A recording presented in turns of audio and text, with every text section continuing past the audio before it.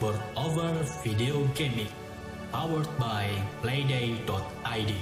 Halo guys, hari ini gue bakal review Doppelt So Clever atau dalam bahasa Inggrisnya Twice as Clever, sequel dari Ganz Schon Clever, Nominasi Kennerspiel Jahres 2018 dari Spiele, desainer Wolfgang Warsch. Punya gue ini yang versi Jerman, kalau yang versi Inggris dipublish sama Stronghold Games. Ini adalah game untuk 1-4 pemain, usia 10 tahun ke atas, waktunya berkisar 30 menit. Langsung aja kita lihat apa yang ada di dalam boxnya. Tentunya ada rulebook, ada scorepad, ada sejumlah dadu, dan ada satu piring yang bahkan bukan nyata, cuma gambar doang. But that's it, langsung aja kita ke bagaimana cara mainnya. Right from the start, gue bilang dulu, gameplaynya ini 85% mirip kayak That's So Clever. So, kalau udah familiar sama game itu, bakal gampang buat ngertiin yang ini. Tapi gue tetap bakal jelasin ulang kok. Untuk setup, taruh gamebox di tengah area permainan, lalu berikan tiap pemain satu lembar kertas kor dan satu spidol. Tentukan pemain aktif pertama secara acak. Berikan 6 dadu ini padanya dan permainan pun siap untuk dimulai. Sesuai namanya, di Doppelt So Clever, kita harus 2 kali lebih pintar supaya bisa memilih dadu yang tepat dan mendapatkan poin yang banyak.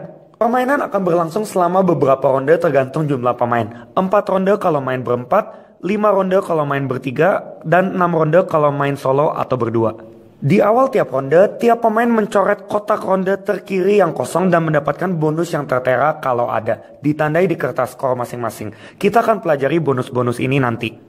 Abis itu, pemain aktif ambil contoh kita akan mengocok ke 6 dadu. Lalu tanpa mengubah hasilnya, kita bakal pilih satu buat ditaruh di area dadu di kertas skor kita yang ada di sini. Misalkan kita pilih yang angka 2 dan kita akan langsung aktifkan efek dari dadu yang kita pilih itu. Kita akan pelajari efek dadu-dadu ini nanti. Setelah itu, semua dadu yang nilainya lebih rendah dari dadu yang baru aja diaktifin harus dibuang ke piringan perak ini tanpa diubah hasilnya juga. Kalau kita milih dadu terendah, ya berarti nggak ada yang dibuang ke piringan perak. Dalam contoh ini kita pilih angka 2. Berarti semua yang angka 1, dalam hal ini ada, bakal ditaruh di piringan perak. Kita nggak bisa pakai dadu-dadu ini lagi, kecuali dengan aksi bonus. Lalu, kocok dadu yang tersisa untuk kedua kalinya. Terus, ya sama kayak yang tadi, kita bakal pilih satu buat diaktifin. Dan sekali lagi, kalau angkanya lebih rendah dari dadu yang baru aja diaktifin, akan dibuang ke piringan perak juga. Di contoh ini, kita pilih angka terendah. Jadi, semua dadu ini aman, nggak ada yang dibuang ke piringan perak. Finally, kocok lagi dadu yang tersisa untuk ketiga kalinya dan pilih satu dadu buat diaktifin. Sisanya bakal dibuang ke piringan perak.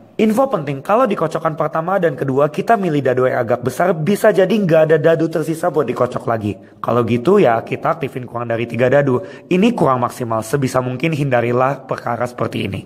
Abis pemain aktif pakai maksimal 3 dadu, dari dadu-dadu yang ada di piringan perak, tiap pemain lain atau disebut pemain pasif boleh pilih salah satu dadu buat diaktifin di kertas skor masing-masing. Nilainya nggak bisa dirubah dan ini terjadi bersamaan. Satu dadu boleh dipakai sama lebih dari satu pemain pasif. Pengecualian kalau ada pemain pasif yang nggak bisa pakai satu pun dadu di piringan perak karena aturan yang ada, dia boleh pilih dadu yang ada di area dadu pemain aktif. Setelah semua pemain pasif memilih satu dadu buat diaktifin, oper ke 6 dadu ke pemain berikutnya searah jarum jam yang kini akan jadi pemain aktif dan melakukan hal yang sama. Kocok dadu, nanti pilih 3, para pemain pasif memilih satu dari 3 yang ada di piringan perak. Ini akan terus berlangsung dan ronde berakhir pas semua pemain udah jadi pemain aktif sekali. Lalu ronde baru pun siap dimulai dengan mencoret kotak ronde berikutnya dan mengklaim bonus. Sekarang mari kita bahas dadu-dadu ini. Kertas skor terbagi jadi 5 area sesuai warna dadu yang ada. Di area biru, hijau, dan pink ada simbol panah. Jadi harus diisi berurut dari kiri ke kanan tanpa ada kotak yang di skip. Sedangkan area silver dan kuning bisa coret mulai dari mana aja dan lanjut kemana aja. Tiap kotak cuma bisa diisi atau dicoret 1 kali aja. Dadu putih ini khusus, bisa jadi warna apa aja atau digabung sama dadu biru seperti akan kita lihat nanti. Sekedar info, sepanjang video mungkin gue bakal coret beberapa kotak yang gak seharusnya, tapi itu untuk mempermudah penjelasan. So, bear with me. Pertama, kita mulai dari area silver. Kita coret satu kotak di sini sesuai nilai dadu silvernya di kolom manapun.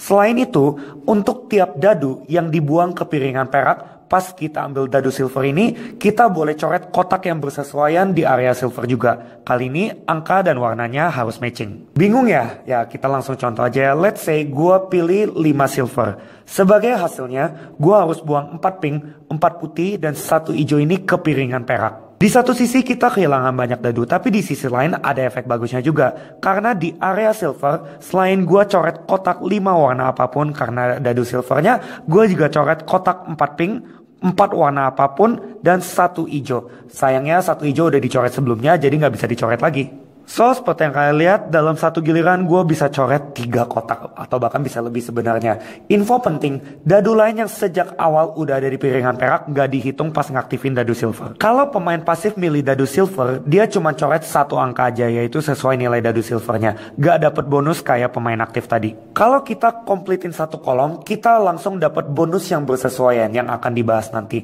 Dan di akhir permainan, tiap baris dinilai secara terpisah. Makin banyak coret, makin tinggi poinnya, seperti bisa dilihat di sini. Jadi misalkan di baris pertama gue bisa coret 4 kotak, berarti gue dapat 11 poin. Dan di baris terakhir gue cuma coret 2 kotak doang, gue dapat 4 poin.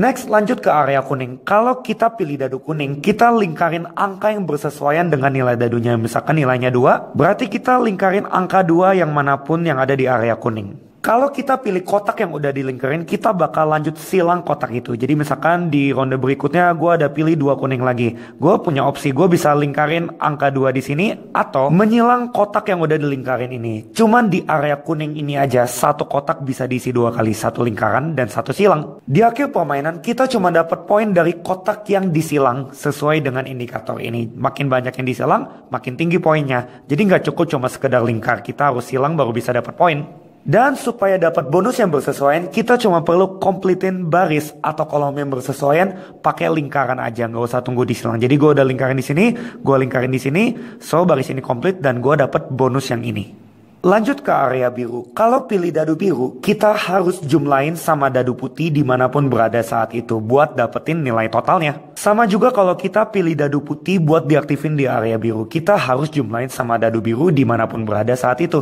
Pemain pasif tetap bisa aktifin dadu biru walaupun dadu putihnya ada di area dadu pemain aktif dan begitu juga sebaliknya. Info penting seperti yang udah gue bilang tadi, di sini kita harus gabung dadu biru dan dadu putih, gak bisa pilih salah satu aja. Selain itu di area biru kita nggak nyoret, melainkan nulis angka sesuai nilai totalnya. Angka pertama boleh berapa aja, tapi angka-angka berikutnya harus sama dengan atau lebih kecil dari angka tepat sebelumnya. Jadi idealnya dari gede ke kecil. So karena kita pilih dadu biru, berarti kita tulis 6 plus 5 atau 11. Berarti berikutnya harus sama dengan atau lebih kecil dari 11. So seperti yang gue bilang, lebih enak itu gradually ya, mundurnya pelan-pelan atau bahkan angka yang sama. Karena di baris ini semakin jauh kita menulis angka, semakin banyak juga poin yang kita dapat. Misalkan nanti akhir permainan angka terakhir ditulis di sini, kita bakal dapat 36 poin.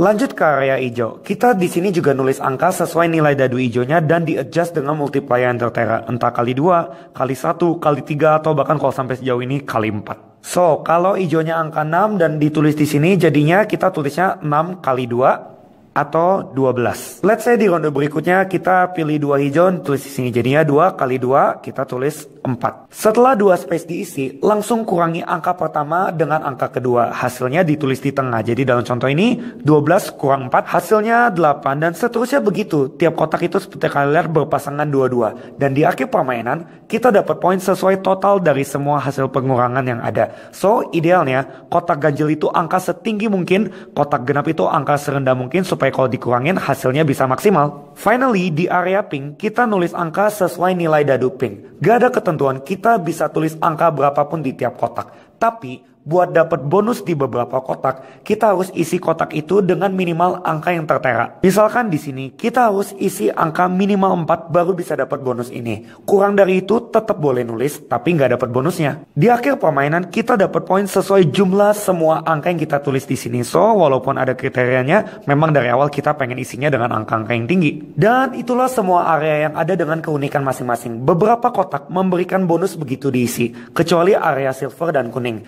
Kita dapat bonusnya pas kompletin baris atau kolom yang bersesuaian tergantung panahnya seperti bisa kalian lihat. Speaking of that, mari kita bahas bonus-bonus ini. Pertama ada bonus tanda tanya dan itu lumayan banyak tersebar di kelima area. Pas dapat kita harus langsung tulis angka berapapun di area yang bersesuaian. Jadi misalkan bonus hijau berarti kita boleh tulis angka berapapun di area hijau. Limit angkanya itu antara 1 sampai 6 buat area hijau dan pink, 2 sampai 12 buat area biru. Jangan lupa untuk ketiga area ini kita tetap harus isinya dari kiri ke kanan.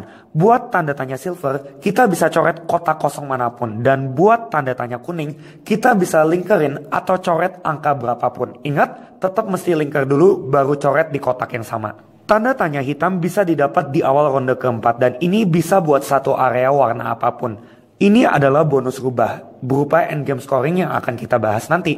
Selain itu, ada 3 aksi spesial yang bisa didapat sebagai bonus. Reroll, extra die, dan return. Pas dapat bonus ini, lingkari area kosong berikutnya di baris yang bersesuaian. Reroll di sini, return di sini, dan extra die di sini. Itu sebabnya pas gue dapet bonus ini di awal ronde pertama, gue langsung lingkarin space kosong pertama di baris reroll. Berbeda dengan bonus lainnya, 3 aksi ini bisa disimpan, gak harus langsung dipakai. Sekarang kita akan bahas penggunaan aksi-aksi spesial ini. Reroll cuma bisa dipakai pas kita jadi pemain aktif buat ngocok ulang semua dado yang available, bukan yang ada di piringan perak atau di area dadu. Kocok ulang itu mesti semuanya, gak boleh dipilih.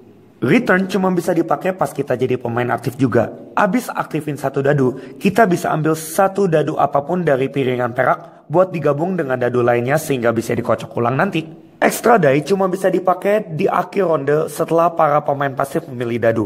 Aksi ini bisa dilakukan oleh pemain aktif atau pasif buat aktifin satu dadu tambahan, entah yang ada di piringan perak atau di area dadu pemain aktif. Kita bisa pakai aksi ini berulang kali, tapi tiap dadu cuma bisa dipakai ulang sekali aja untuk aksi ekstra ini. Dan itulah ketiga aksi spesial yang ada. Anyway, selesai memakai aksi ekstra, coret lingkaran yang bersesuaian seperti ini. Tiap ronde kita boleh pakai sebanyak apapun aksi ekstra yang kita mau selama kita punya stoknya. Selain itu, kalau kita udah lingkarin semua spot yang ada di setiap baris, kita bakal dapat bonus yang bersesuaian, entah itu rubah, tanda tanya pink, atau tanda tanya silver. Ingat, cukup dilingkarin aja, nggak perlu tunggu coret satu persatu. Oke, back to gameplay. Permainan berlanjut hingga ronde terakhir selesai, tergantung jumlah pemain. BTW, ya aslinya pasti bakal banyak yang udah dicoret. Ini sebagai contoh doang. Ambil salah satu kertas skor yang gak kepake dan balik menjadi tabel penilaian ini. Di sini kita bakal tulis nama dan poin dari setiap area. Gua gak bakal jelasin secara detail karena tadi secara garis besar gue udah jelasin semua kan. Kalian bakal lihat contohnya nanti di playthrough. Tapi inilah skor yang gue dapat dari apa yang gue coret di sini.